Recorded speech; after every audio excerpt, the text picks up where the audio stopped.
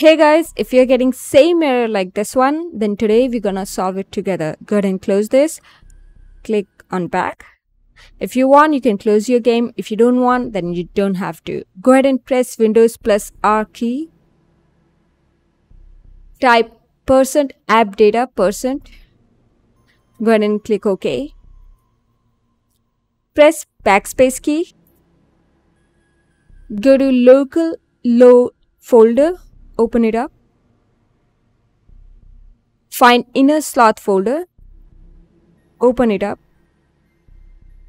Open the amongus folder. You'll find mmtoken file. Now go ahead and delete this file. Go back to your game and go ahead and find a game. And you can see you can solve this problem if you follow the guide. Other than that, have a good one guys, and I'll see you later.